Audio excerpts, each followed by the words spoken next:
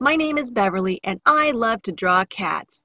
I'm a professional artist and working from photographs, I've drawn cats from all over the world. I create portraits in colored pencil and then share the story of each cat and the art process here on video.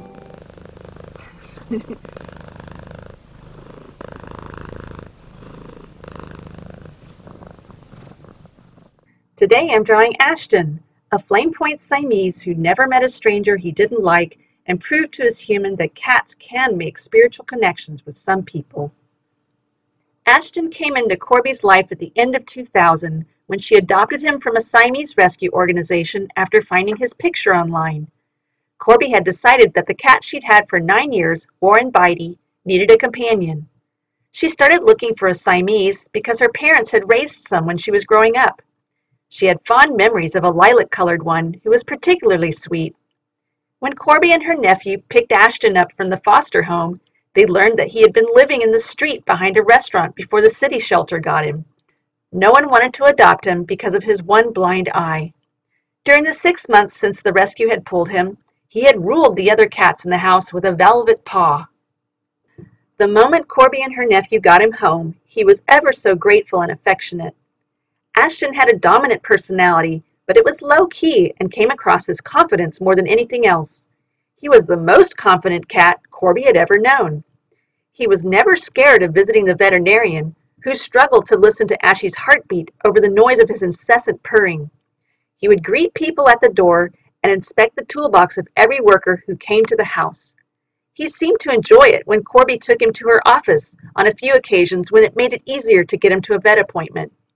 During the time Corby's nephew lived with her, Ashton really took to the boy and converted him into a cat guy.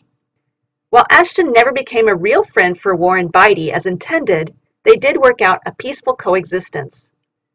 Most of all, Ashton was very loving and bonded to Corby.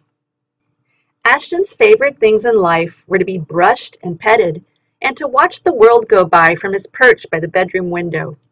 He was very compliant and tolerated wearing soft paws, which are little rubber caps that fit over a cat's claws, for longer periods than most cats. His confidence and tolerance came in handy during numerous visits to the vet. Over the 12 years he was with Corby, they addressed at least a dozen serious health issues. He fought every one and patiently endured the car ride each time, even though he would often get car sick. Late in life, Ashton had a terrible episode of heart failure. Corby found him in the kitchen, heaving because his lungs had filled with fluid. It was later in the animal hospital that x-rays revealed that he'd been shot with a BB gun as a kitten. Stoically, he had lived with the BBs lodged in his body all of these years. Eventually, the veterinary staff stabilized him well enough to return home. It was there one day, while sitting with him on the couch, that Corby clearly sensed Ashton tell her, "I didn't die because I didn't want to leave you." It was so clear, it was almost like she could hear the words out loud.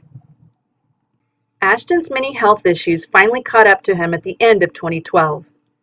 After his death, Corby published a touching article called Life According to Ashie Poo in her blog, Big Sis, Little Sis. In it, she outlined a long list of guiding principles by which Ashton lived, many of which anyone would do well to take to heart. Among them are gems such as, never stop purring no matter what, and no one is a stranger and everyone is your friend. Why wouldn't they be your newest fan? You're awesome. Ashton certainly was. Here's the finished portrait. If you like this video, please give it a thumbs up and subscribe to my channel.